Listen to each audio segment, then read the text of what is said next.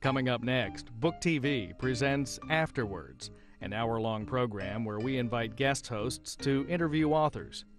This week, Democratic political strategist Stan Greenberg discusses his latest work, Dispatches from the War Room, in the Trenches with 5 Extraordinary Leaders, which takes readers through the campaigns of 5 well-known politicians, including former U.S. President Bill Clinton and former South African President Nelson Mandela. Mr. Greenberg discusses his book with Republican strategist Mary Madeline.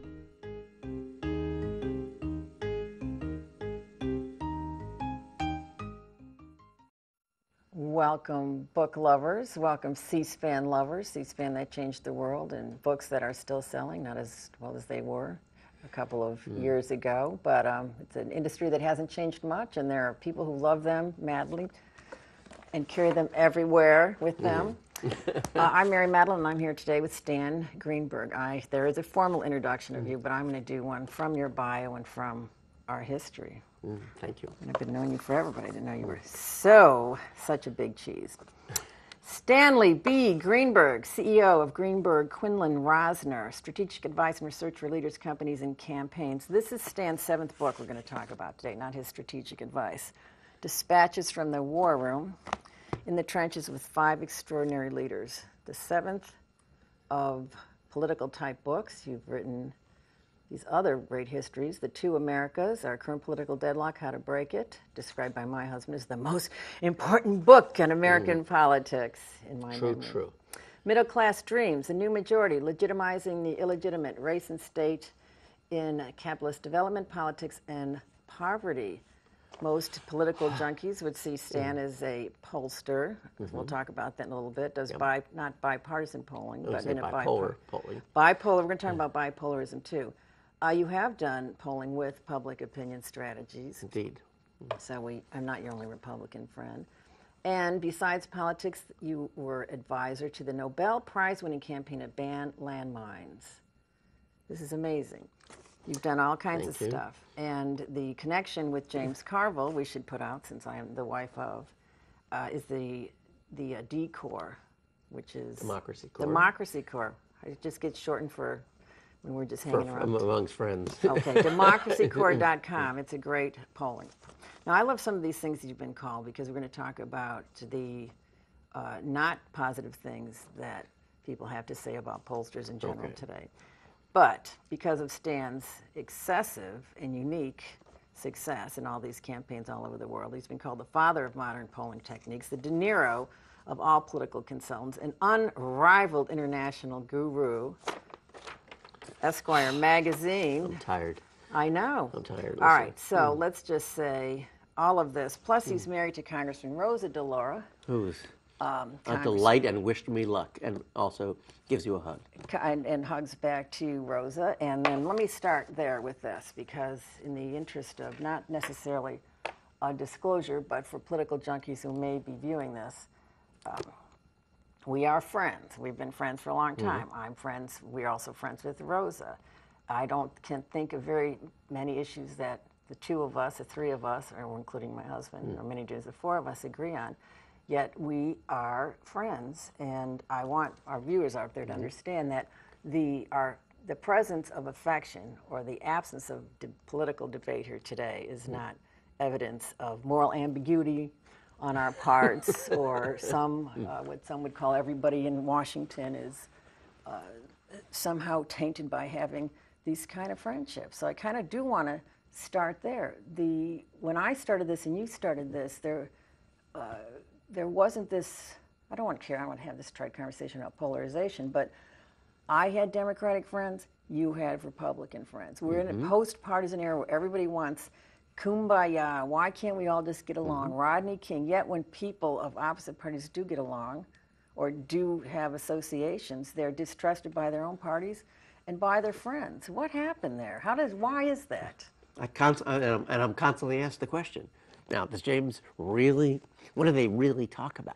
You know, I said they talk about their kids, they talk about family, they talk about their values, they talk about life.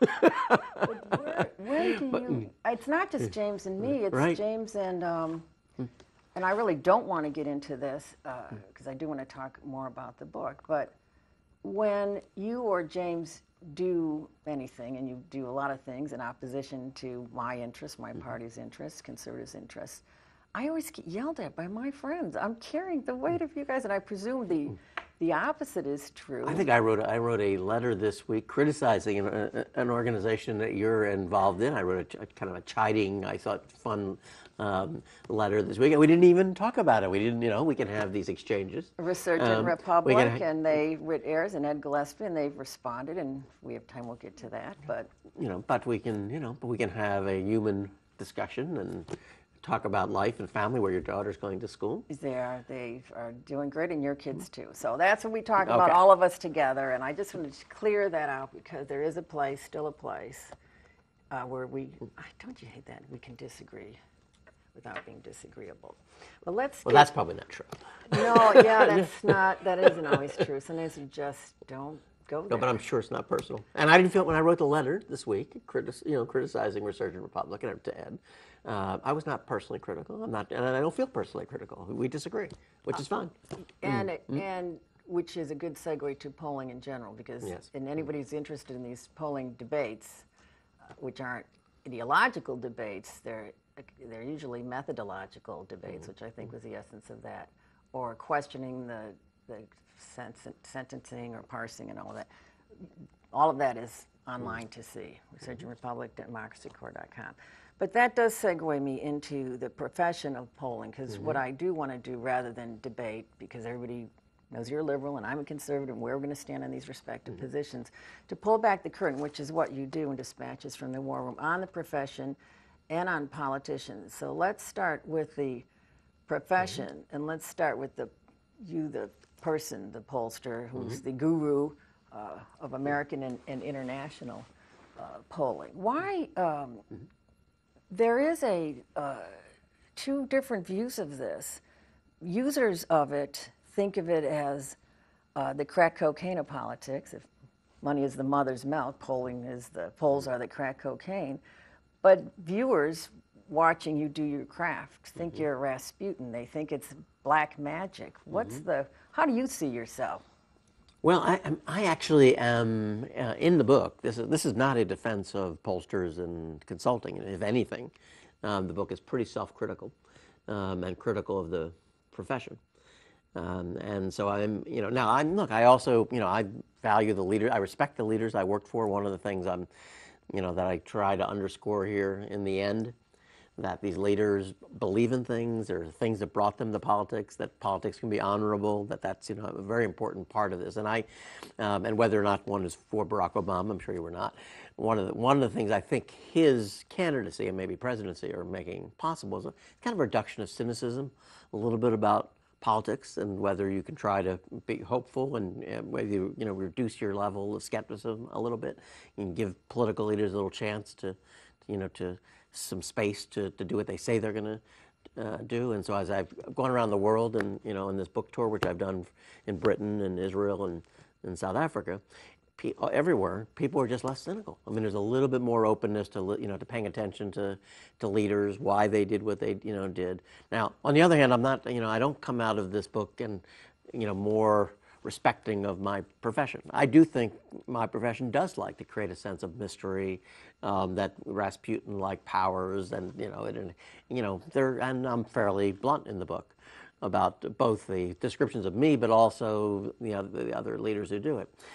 And for me, the key piece of this is whether you're in it whether you have a purpose, and whether the leaders you're working for have a purpose. And we, at the time that I worked, for Bill Clinton, that was part of the Democratic Party becoming. Recent unpleasantness, we still call that in our house. When I worked for Bill Clinton, who was a new Democrat, who changed his own party, made it an electable national party, a more mainstream middle class party, which we were part of. James was part of as well. Not just that election, it was something that brought me to him. It's what I was working on, and it's what Bill Clinton was working on, and I thought in a lifetime of making the party electable in the South, and then ultimately nationally.